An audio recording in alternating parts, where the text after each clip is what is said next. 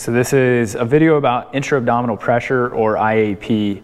So intra-abdominal pressure is obviously pressure within the abdomen that's created between the diaphragm and the pelvic floor as we breathe through a primary fashion. So how we're going to cue this up, and we can plug this into numerous DNS, core drills, breathing drills, is we're at first going to practice just pushing out circumferentially around our abdomen where there's even pressure 360 degrees. So we're going to put our hands on the side of the abdomen below our rib cage. If I was to turn around here, my thumbs are in that soft tissue pocket below my ribs. As I push out, I always give a cue as if I was showing you how much I ate for Thanksgiving dinner. There would be pressure all the way around my abdomen.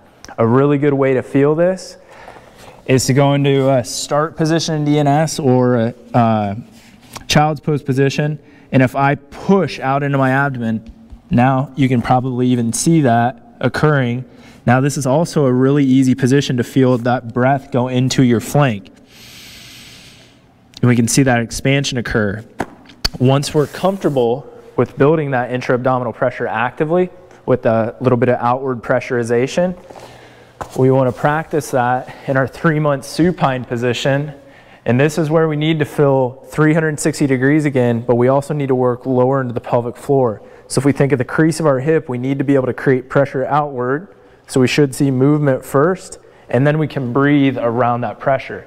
So movement outward, I can breathe behind the shield is what it's called when we create that pressure. We have some tension, and that's the basics on intra-abdominal pressure.